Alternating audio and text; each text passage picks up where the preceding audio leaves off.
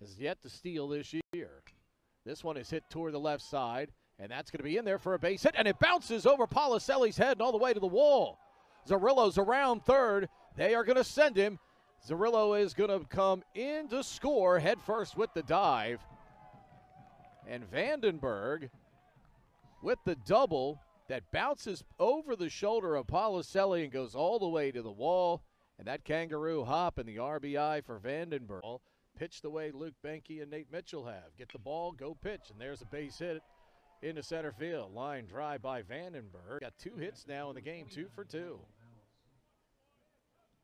So the junior out of Nashville trying to get Lafayette started here in this top of the 5th inning of 7 here in game number 1.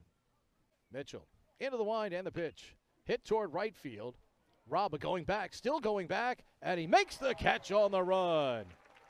He turned to his left, then had to turn to his right. Vandenbergh gave that a heck of a ride, but Rabba runs it down for the first out of the inning. 3 in game number 1 with a run scored. And he hits a line drive to right field, and that will have Ingram coming in for the first run of the ball game. And Lafayette, just like game 1, takes the 1-0 lead. Patrick Vandenbergh having a heck of a doubleheader. 2 outs now here in the top of the 5th. That'll bring up Patrick Vandenbergh. 1 ball, 2 strikes, and the pitch. Hit into right center field. Birch on the run, and he is going to make the catch. 1 out. Runners at first and third. Ward fires in there. Ingram the runner at third. Zerillo now at first.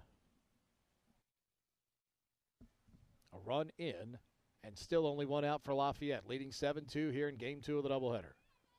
And the pitch. Vandenbergh chops it right side, and that's going to be through for a base hit. A run scores as Ingram comes in.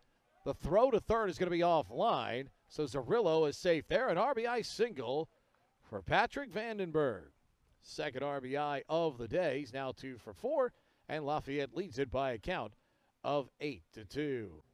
Powers into the wind in the 3-1. Back up the middle and through for a base hit. Ingram around third. He'll come in to score. And Patrick Vandenbergh having a big day. His 3rd RBI single of the ball game, and he makes it a 12-2 Lafayette lead.